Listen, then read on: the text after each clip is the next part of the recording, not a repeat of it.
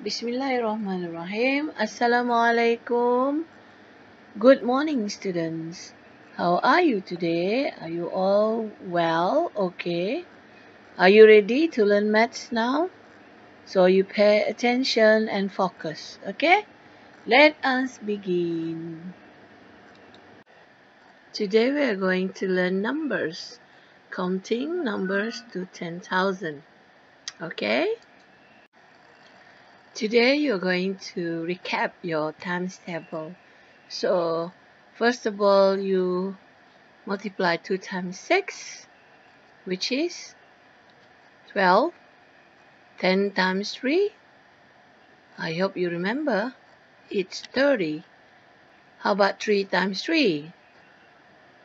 9. How about 1 times 8? 8. Very good. Now we move on to 6 times 3, which is 18. Good. Now 2 times 4, easy. 8. How about 4 times 5? Do you remember? It's 20. And 6 times 10 is 60. And the last one is 3 times 4, which gives you the answer of 12. Well done all. If you're not remembering this all, you can memorize starting today. You have to memorize your times table, okay? Before that, we like to tell you our rules and the reminders for our online class. Remember, during online, you have to keep quiet, alright? And dress for your online learning. You use school uniform or PE attire of our school. And then be on time. If you are early, it's better. 10 minutes earlier also okay. And then you must prepare yourself with pencil and a paper. You mute your microphone and you turn your camera on. Do not drink or eat during the class, okay, as usual. And you have to pay attention. Okay, don't play with the computer or other devices during lesson. And you have to respect each other, alright? And you can have fun while learning, okay? The objectives of today's topic is for you to identify numbers to 10,000.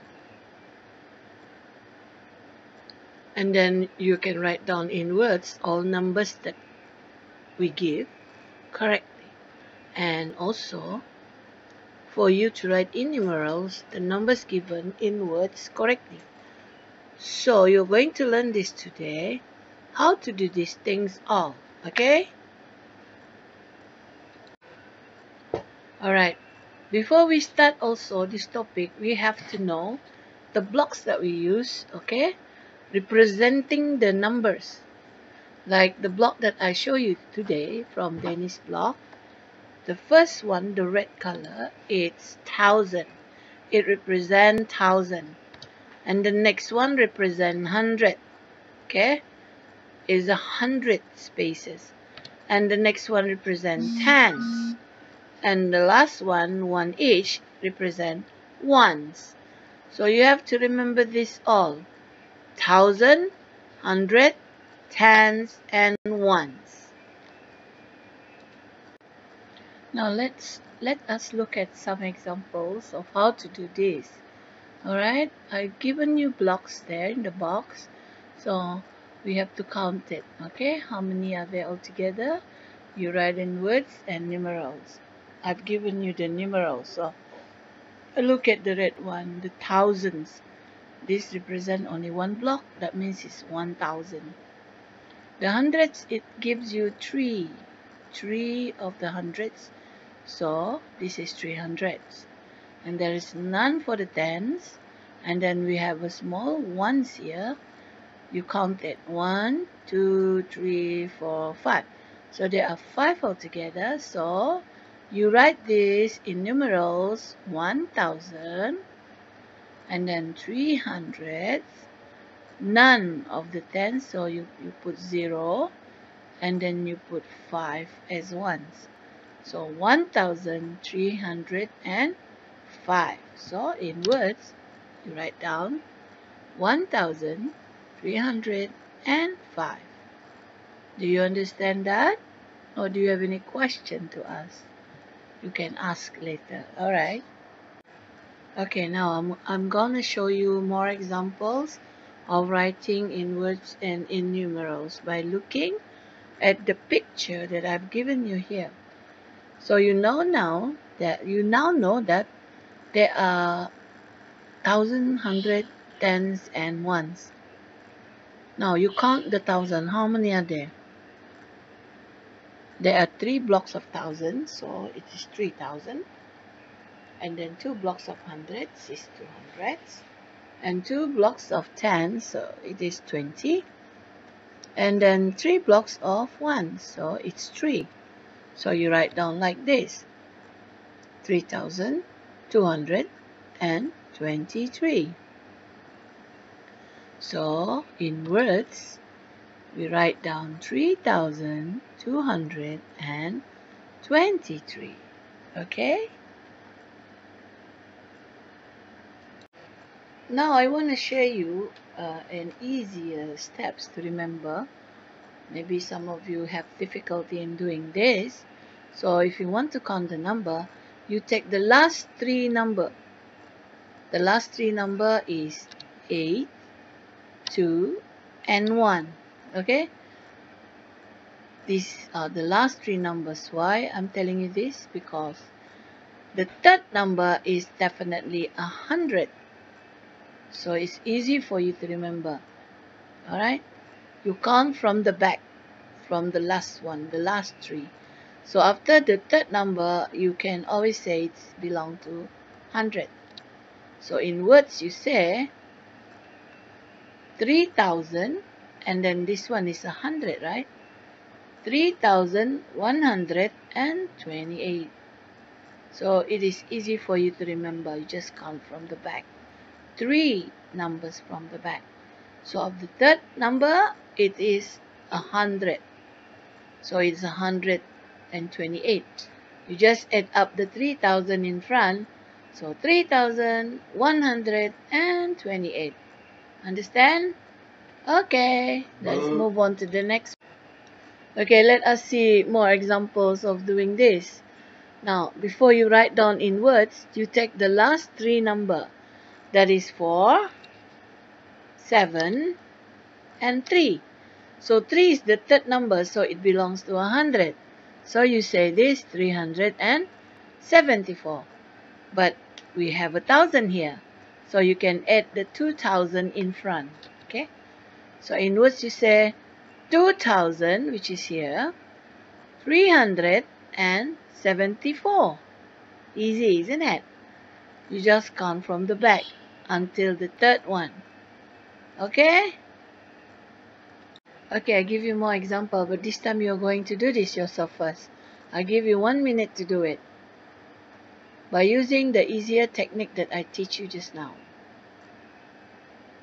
Done? Alright, let's take the last 3 numbers. That is 8, 1, and 6. So you know already that 6 is the third number from the last one. So 6 is 100. So you write down in words 1,000.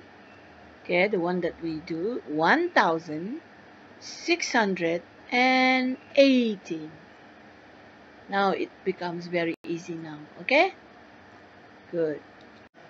Now let us look at the place value.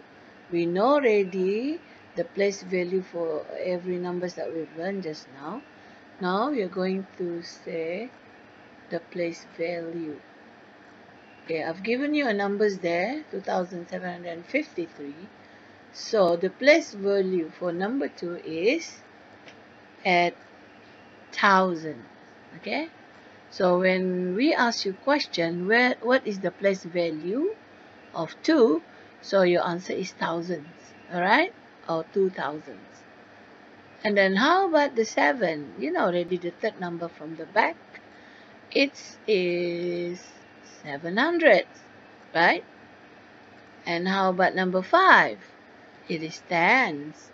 The place value is 10. And the last one, 3, is the place value ones. Okay? So you understand already? If we give you a question like this, place value, so you answer. If the place value for 5, so you answer tens. Okay? How about place value of 7? It's hundreds. Alright? Understand? Okay, good. The same goes to this question. Fill in the numbers correctly. I've given you 9,174. So, the place value for 9, definitely thousands. And then hundreds is number 1. How about the tens? Number 7. And ones, number 4. So, it's very easy. Okay? Good. You understand. Now, there are more questions about place value. Place value. Look at the question. When you do maths, you have to read the instructions very well before you answer. Alright, this question asks you give the correct place value for each of the underlined numbers. That means you look at the underlined numbers that I've given you. The first one, the underlined number is 9. So, what is the place value for 9? Can anyone? Yes, it's tens. Well done. How about the next one? You only have 3-digit number there.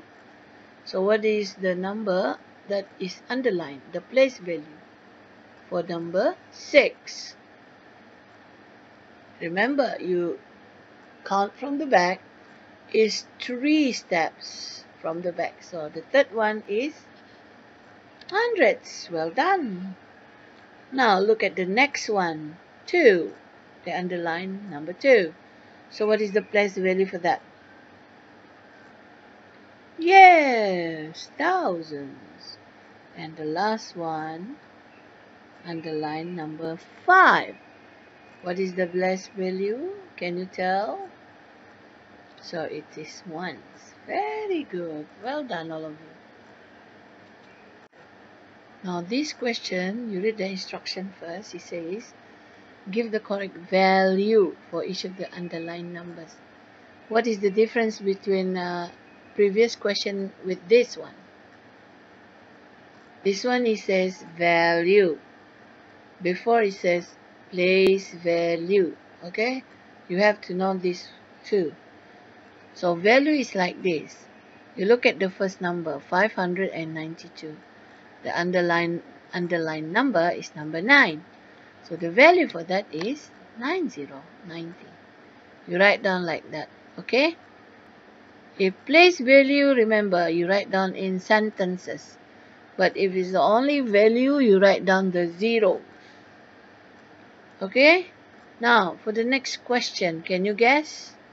What is the value of 1 in the number of 1,638? Yes, it is 1,000. 1000. Okay? And the next one, I think you know how to do this already. The number that is underlined, number 2. So the value should be, yep, correct, 200. And the next one, 6. What is the value for that? It is only 6 because there is no number after 6. 6 is a place value for ones. Okay? So you write down 6 only. And the last one, number 8. The number that is underlined is 8. So what is the value? It is 80. Very good. You understand now, all of you? Well done. Okay, class, I think that's all for today. Thank you for listening and paying attention. I hope you can remember this and then you can do a few classwork the next lesson. Okay? If you have any question, you can ask me or you can private chat me. Thank you, class.